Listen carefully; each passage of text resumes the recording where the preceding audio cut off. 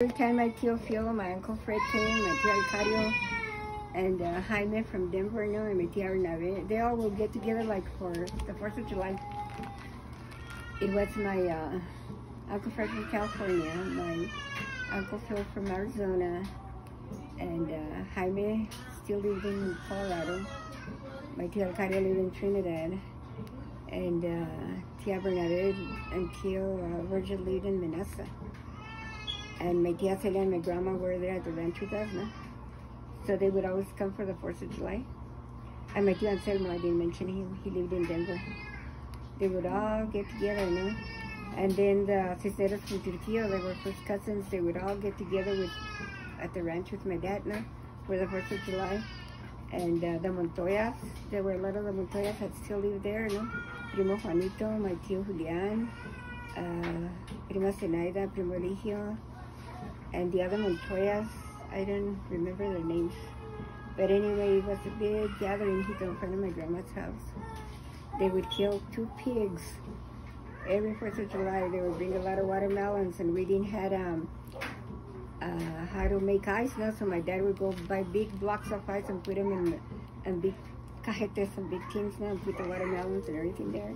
They would kill the pigs early in the morning, and my grandmother would make chicharrón outside on the perol. They would build a fire, you know? And my mom and my tía Celia would make tortillas. And then all the neighbors, the other Montoyas, the Garciitas, they were our cousins. And Primo Vidal and his family. Primo Patrocini, I remember him, he was from Peñasco.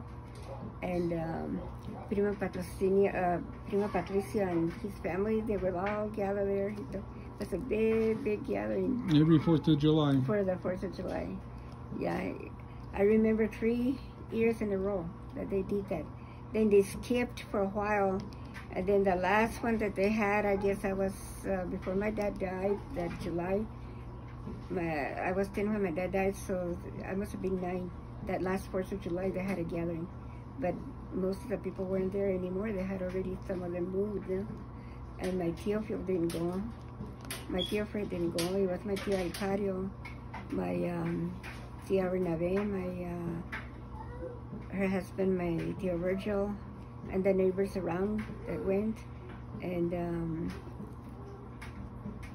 Eloy, I think, went, and his wife.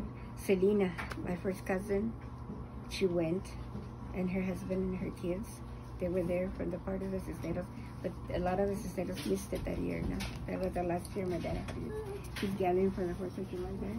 And what year was that? What's that? What year? That must have been in 49, because my dad died in 50. Oh. So I was 9 years old.